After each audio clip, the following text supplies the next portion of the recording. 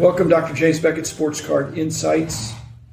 Secret Santa. It's actually too late for this year, but it's not too late for next year. Itch and company have some great stories how it has been a wonderful program this year, and every card shop ought to do it, and a collecting group, because it fosters some great fellowship. Plus, you get some good stuff. So thanks, sponsors, Beckett Media, Beckett Grading, Beckett Authentication, ComC.com, Burbank Sports Cards, Mike Stadium Sports Cards, Heritage Auctions, Huggins and Scott Auctions, Tops, Panini, and Upper Deck. Welcome, Stephan and Angela Loeffler. Rich Klein and Matt Galvin is joining us. Rich, why don't you lead off? We're fortunate in the DFW area to have card stores, but by a very local card store, Triple Cards, which is about 5 minutes from my house. And it's basically for unopened stuff. But they had a Secret Santa program this year among the Triple Card family of stores. They had 86 people participate. And then, like 8 days before Christmas, a Secret Santa party at one of the family stores. They brought pizza in, and there were cookies on the table and drinks. And I thought it was a great idea because it fostered people giving stuff to other people, a camaraderie. And then after the Secret Santa part, there was trade night too. So it really was a good thing for the business as a whole. And I remember commenting to the owner, that was a great way to do extra businesses. Actually, were there Secret Santa price levels? There were. There was $50, $100, and $200. Do I have very many $200 friends? But what boxes cost nowadays... That's what it takes to get something. That's what it takes to get some of them. And everybody got something they wanted. And everybody got something they wanted. And they said, if you can go above your price point for the person, we encourage you to do that. In my case, it was easy because I've told the story. My good friend Raymond Jones and I went to this guy's house to pick up a donation. He had texted me and said, I have a donation for you. Raymond has a mini SUV. And come back, and I'm carrying 2 boxes on my lap, which is how much we filled up his SUV. So I said, when I saw the name of who I got on the text, I said, I think I can go over the $50 for him. So I got a box for him and a cheaper box of Pokemon for his son, so his son was thrilled. And that was very nice. And then they for quite a bit of trade night. And it was a well-done thing. I, for the last 2 years, have also been doing Net 54 Secret Santa. This year we had some twists and turns, which were very funny in retrospect, but at the time aggravated me. But Matt, you were part of it. Tell them how you got involved, why you decided to do it this year.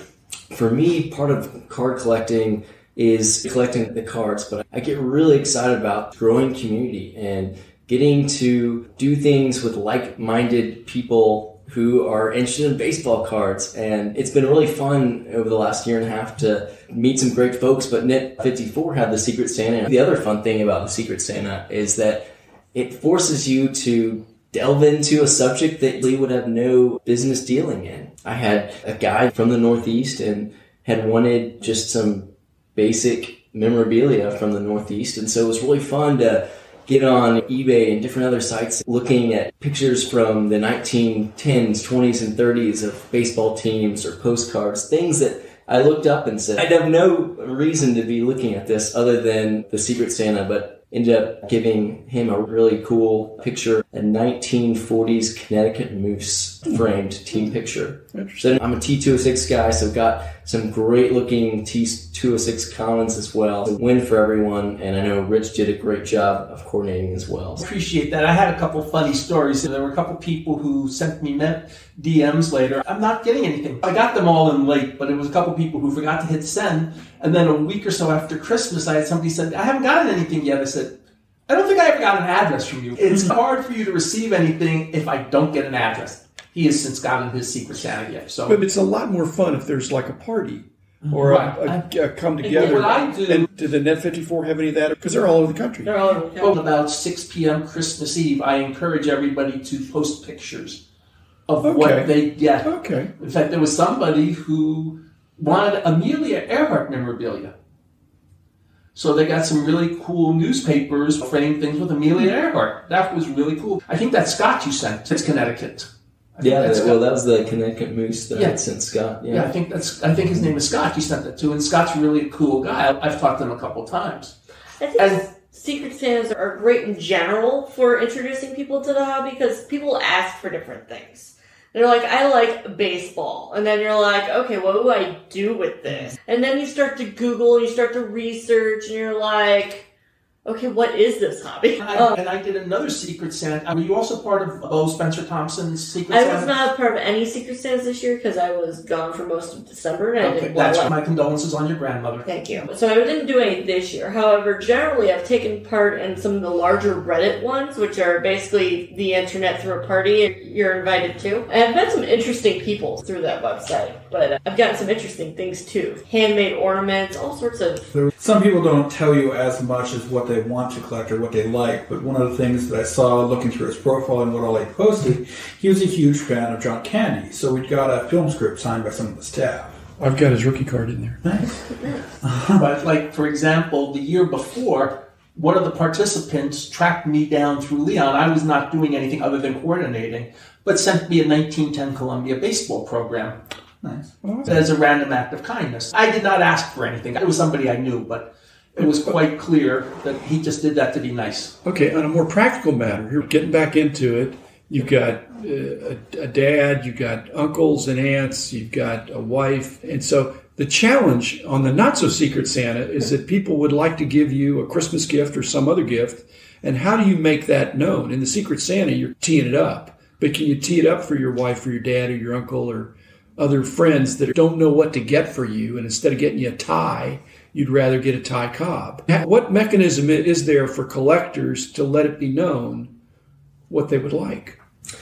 It's a difficult question. A tie cob in a perfect world would be amazing, but the reality is it's probably never going to happen. But that's okay. I think that for me, there's a little bit of education on my wife's part. She's kind enough to be educated enough to dabble in a little bit. So this year, she knows my passion towards T206, and she ended up getting me 2 plates of T206 players. I think she really had no idea what she was doing, but it was amazing. She ended up getting me this really cool tie cob plate as well as a Tris Speaker plate. It was ironic because Tris Speaker is actually the marquee player that I'm going after this year, and she had no idea. Maybe you talk in your sleep.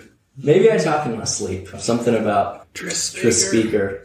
Great Eagle. The Gray Eagle, I know. He's from Texas. You see, that's right. His final words were, "I am Tris Speaker," because they were trying to revive him. And that actually are the final words he said. Wow. But it is a difficult question, though. I think that you can lead your friends and family to the water a little bit. I think part of the excitement is not knowing what you're getting, so you don't want to send them links to something you want exactly. The hint cannot be too heavy. That's right. But you want to do it in a way where... Leave your browser open. Yeah, exactly. So... I think there's a lot of ways to do it. I find that when you make it more general, they find things you would have never thought existed. Like, you don't want to, lead them exactly to the card you want. You want to lead them to the realm and then let them play in that realm. And then you'll all generally come up with something that... And get upsold. Okay, and I want to go back to one thing about the party. One thing I forgot to mention with Triple was that they also made sure to get small boxes of cards for everybody who attended. Everybody got party favors, and they got corporate sponsorship from Topps and Panini, and Leaf sent a few things. Because you talked about the party, but it was a party plus. So it was really nicely done, and I do want to stress that. One year, one of the people who used to run the Secret Santa on the 54 had extras of one of those 1950s playing cards, and he sent out those cards to everybody who participated. I have to look for something similar for next year. That's one of my goals, and the other goal is I know what screwed up this year, and I will fix that for next year. You were good, but there were people who did not hit sender addresses, and it's like, yeah. You had a want list, too, that was very easy to figure out.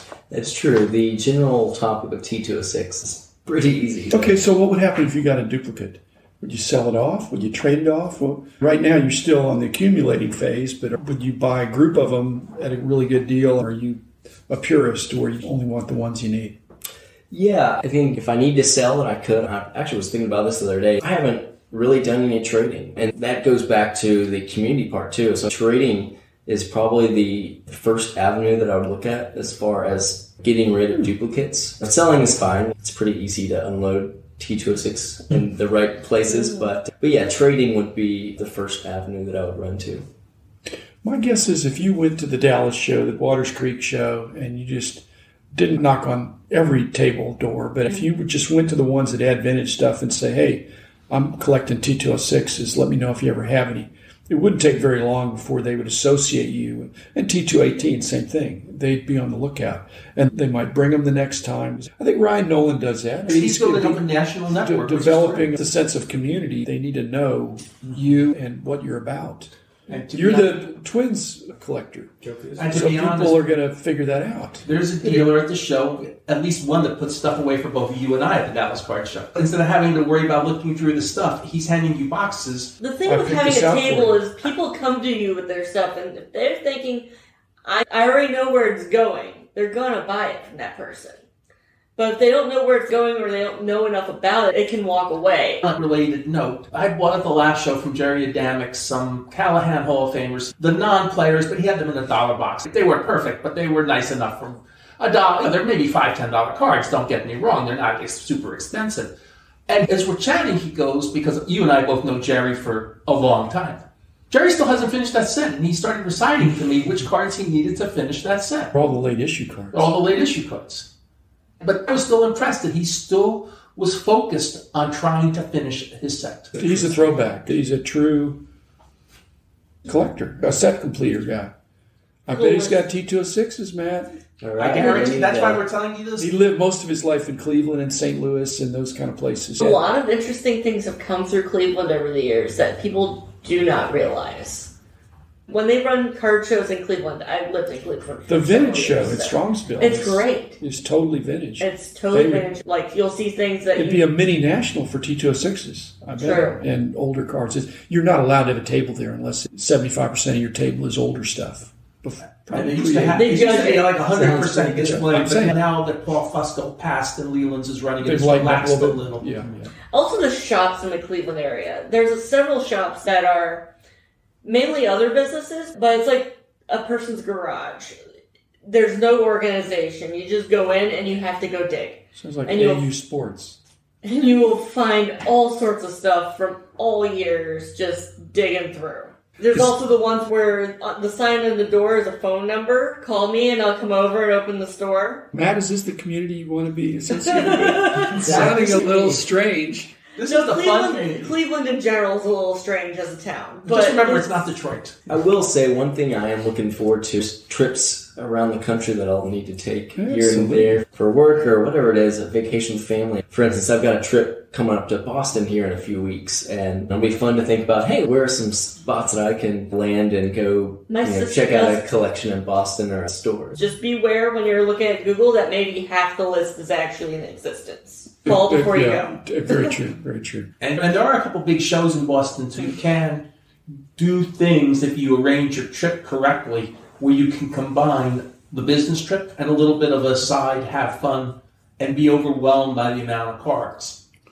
Okay, the whole thing of Secret Santa, was anybody disappointed? No. So it's a foolproof, positive thing, and especially the way Triple did it, it was win. Exactly. That sounds really cool. The card companies liked it.